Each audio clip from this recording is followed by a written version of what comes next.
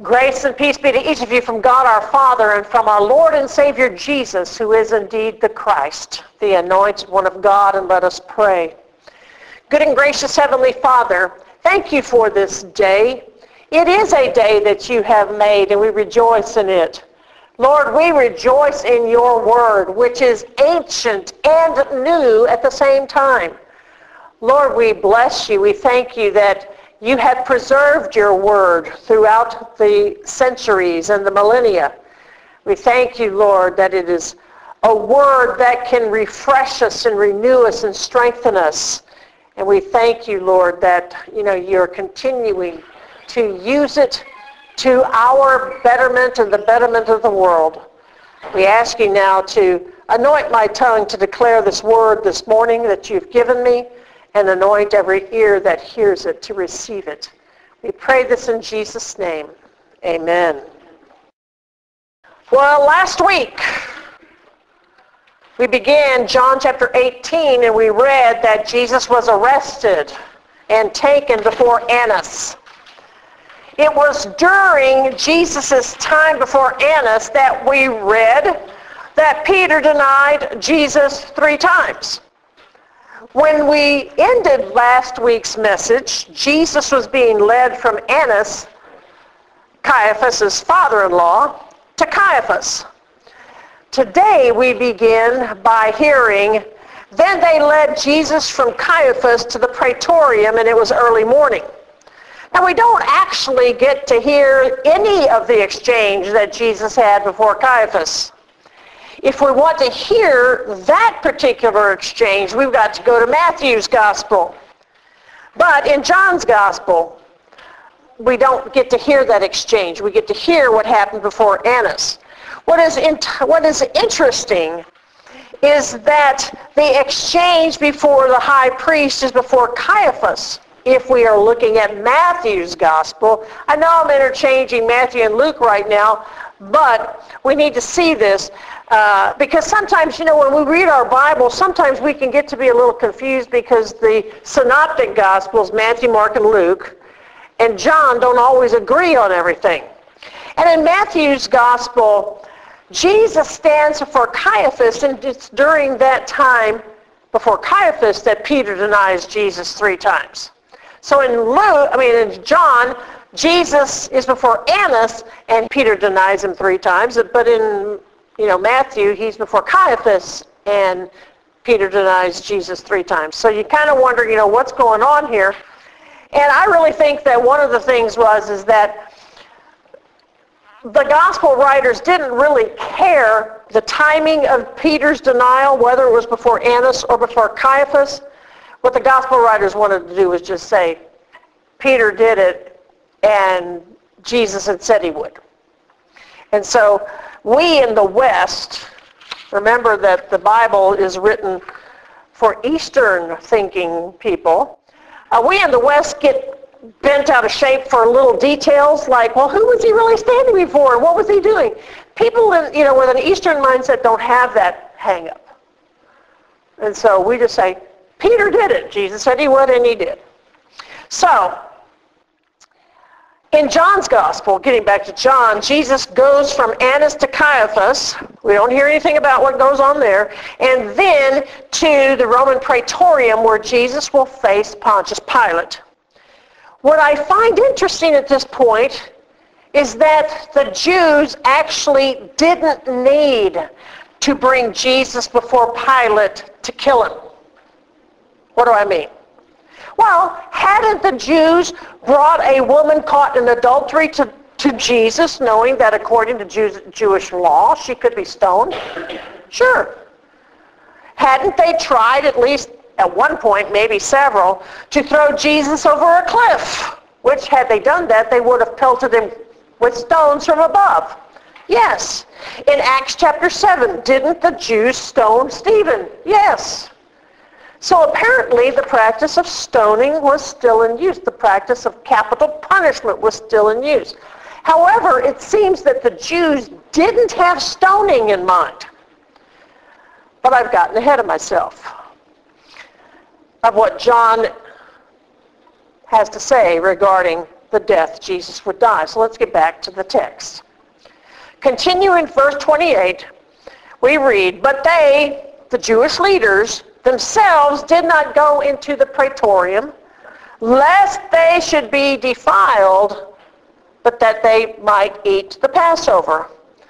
You know, these men apparently do not recognize the hypocrisy of what they are doing.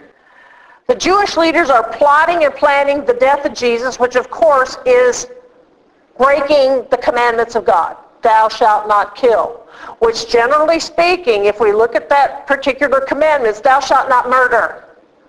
They were planning and plotting the murder of Jesus. And yet, they wanted to keep themselves ceremonially clean so that they could eat the Passover. That's ridiculous. That's hypocrisy. Doesn't make any sense, but evil often doesn't make sense. Well, since the Jews didn't want to become unclean, we read in verse 29, Pilate went out to them and said, "What accusations do you bring against this man?" Well, guess what? They don't give him any accusations. They just say, they answered and said to him, "If he were not an evildoer, we would not have him delivered up to you." Cop out. Then Pilate said to them, "You take him and judge him according to your law." So see, Pilate knows that the Jews have a law. The Jews have stated that Jesus is a lawbreaker, an evildoer, which he wasn't, but they wanted to get rid of him. Continuing verse 31, we read, "Therefore the Jews said to him, 'It is not lawful for us to put anyone to death.'" Right. "That the saying of Jesus might be fulfilled, which he spoke, signifying what death he would die." Now, commentators do not agree on whether or not it was lawful for the Jews to put anyone to death. But I mentioned earlier that, sure, they did. They did it all the time. However, what the Jewish leaders could not do is that they could not crucify anybody. That type of execution belonged to the Romans. So why would the Jewish leaders want Jesus crucified? Well, one, it gets Rome involved. And this could possibly serve the purpose of limiting any kind of backlash from Jesus' many followers. After all, who in their right mind would rise up against Rome? That would be suicide. Two, it fulfills Scripture. In fact, it fulfills two prophecies. One spoken by Moses and the other one spoken by Jesus. The first one spoken by Moses is found in Deuteronomy 21. There we read, "If a man has committed a sin deserving of death, and he is put to death, and you hang him on a tree, his body shall not remain overnight on the tree, but you shall surely bury him that day, so that you do not defile the land which the Lord your God is giving you as an inheritance. For he who is hanged is accursed by God." Paul writes of the fulfillment of this passage in Galatians 3:13. "Christ has redeemed us from the curse of the law, having become a curse for us. For it is written, 'Cursed is everyone who hangs on a tree.'" The second prophecy is spoken by Jesus in John 3 and actually John 12. To Nicodemus, Jesus says, "And as Moses lifted up the serpent in the wilderness, even so much must the Son of Man be lifted up, that whoever believes in him should not perish but have eternal life." The second occasion of Jesus mentioning the way he will die is Palm Sunday, after some Greeks came to Philip asking to see Jesus. There Jesus said, "And I, if I am lifted up from the earth, will draw all peoples to myself." This he said, signifying by what death he would die. Jesus came to fulfill the law and the prophets. He came to fulfill all that had been written concerning him. And, who was the author of all that was written concerning him? Well, the Father. That's who. He came to fulfill everything the Father had given him to do. So it was God who determined long before creation that his son would die a very humiliating and excruciating death on the tree of the cross, so that every man, woman, and child on earth might have their sins forgiven. Verse 33, then Pilate entered the praetorium again, called Jesus, and said to him, "Are you the king of the Jews?" Pilate's question is actually very interesting, because not a whole lot is mentioned in John's gospel regarding Jesus being the king of the Jews. In Matthew's gospel, we hear the Magi from the east coming to Herod and asking, "Where is he who has been born king of the Jews?" In Mark's gospel, there apparently were some who referred to Jesus as the king of the Jews, because Pilate answered and said to the crowd again, "What then do you want me to do with him whom you call the king of the Jews?" And in Luke's gospel at his trial, we hear someone say to Pilate, "We found this fellow perverting the nation and forbidding to pay taxes to Caesar, saying he himself is Christ, a king." So we can probably conclude that Pilate had heard at least something of what was being said about Jesus in Jerusalem. He is, after all, the Roman governor. He's supposed to keep his hands, kind of his ear to the ground on such things. We don't exactly know what, but we can presume that. Still, it's interesting, so much so that Jesus answered him in verse 34, "Are you speaking for yourself about this, or did others tell you this concerning me?" Apparently, Jesus wants to know how Pilate would ask the question. Verse 35, Pilate answered, "Am I a Jew? Your own nation and the chief priests have delivered you to me. What have you done?" Pilate's question is a very good question. What had Jesus done? Well, Jesus had done nothing deserving his death. He was blameless. Nevertheless, he was born to die. On a side note,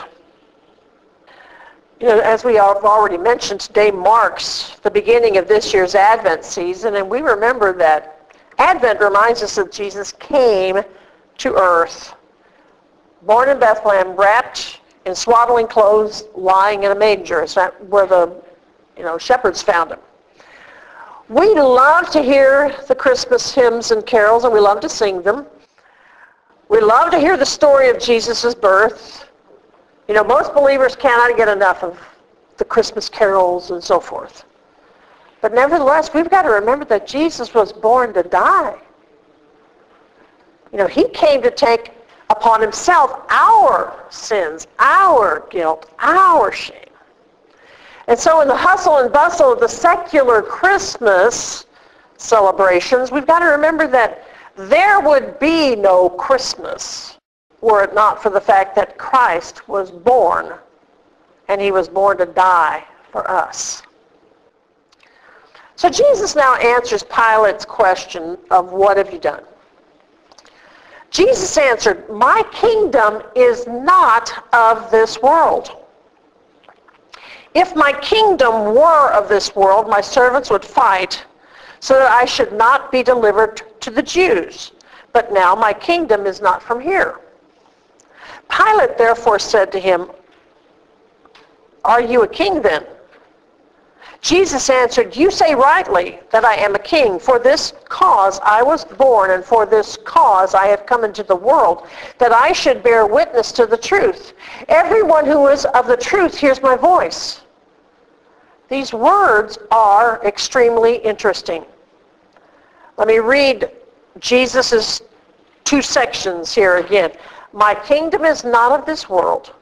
If my kingdom were of this world, my servants would fight so that I should not be delivered to the Jews, but now my kingdom is not from here. You say rightly that I am a king. For this cause I was born, and for this cause I came into the world, that I should bear witness to the truth. Everyone who is of the truth hears my voice. Jesus makes four extremely important points. First, his kingdom is not of this world. It's not of this world. Second, he came to make his kingship known in this world. For though in this world there are still many kind of kings, Jesus is the King of kings. So he came to make his kingship known. His rule, his kingship surpasses all kingships. Third, he came to bear witness to the truth. What's interesting about this third point is that Jesus came to bear witness to the truth because when Adam and Eve sinned, truth in this world was lost. Because truth was lost to this world, someone had to come into this world from the outside in order to bear witness to the truth. Okay, that someone was Jesus. I mean, do you really get this? Truth didn't exist in the world because the fall into sin. So Jesus had to come and bring it into the world. Fourth, the last thing Jesus told Pilate, everyone who is of the truth hears my voice. This is an interesting statement. Everyone who is of the truth hears my voice. Are we to conclude then that there are some in the world who are not of the truth? I would answer that question with a yes. There are some in the world who are not of the truth. So they cannot hear Jesus' voice. Who are these who are not of the truth? Well, the answer to that question would be those who are of the serpent's seed. What? You see, the serpent has offspring. The serpent has seed. We hear that he would have seed. We hear that he would have offspring already back in Genesis chapter 3. After our first parents sinned, God said to the serpent, I will put enmity between you and the woman and between your seed and her seed. So Jesus actually, in John chapter 8, he appears to be fingering some of the Pharisees as seed, as offspring of the serpent. I'm sure we all remember the exchange. Let me read it though. Jesus said to them, the Pharisees who were questioning him at this particular moment, if God were your Father, you would love me, for I proceeded forth and came from God, nor have I come of myself, but he sent me. Why do you not understand my speech? Because you are not able to listen to my word. You are of your father the devil, and the desires of your father you want to do. He was a murderer from the beginning and does not stand in the truth, because there is no truth in him. When he speaks a lie, he speaks from his own resources, for he is a liar and the father of it.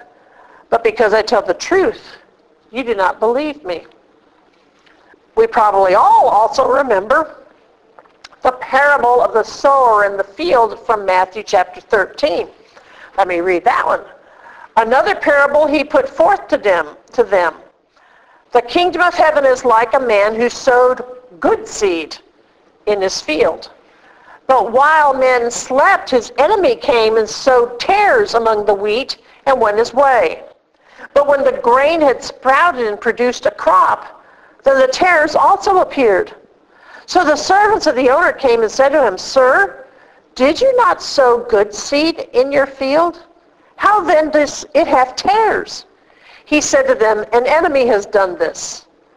The servants said to him, Do you want us to go then and gather them up? But he said to them, No, lest while you gather up the tares, you also uproot the wheat with them. Let them both grow together until the harvest. And at the time of harvest, I will say to the reapers, First gather together the tares and bind them in bundles to burn them, but gather the wheat into my barn. All of this is to say that the serpent has offspring. And those who belong to him, they are not of the truth. And so they cannot hear Jesus' voice. The tares and the wheat are growing up together. Some can hear, some cannot hear Jesus' voice. Then Pilate said to him, what is truth? Pilate has asked a very good question, and he doesn't stick around for the answer. So Jesus doesn't have a chance to answer that question. I personally believe that Jesus would have said, I am the truth. Because he is. Okay? But Jesus has already stated, I have come into the world that I should bear witness to the truth. Okay? Now, the commentators that I read yesterday didn't offer much help regarding Pilate's question. Several presumed that Pilate asked Jesus the question in a somewhat mocking manner. If this is the case, then we might conclude that truth was rare in Jerusalem in Jesus' day. Or maybe, and this is probably more likely, that when somebody was brought before Pilate, because their life was probably on the line, they probably weren't going to tell the truth. They'd probably make something up to get off the hook. So he's probably got a pretty good about truth. But apparently, he's heard enough from Jesus, and when he had said, what is truth, he went out again to the Jews and said to them, I find no fault in him at all. We're going to stop at this point today. We're going to continue with John 18 next week, and I'm going to say amen. Amen.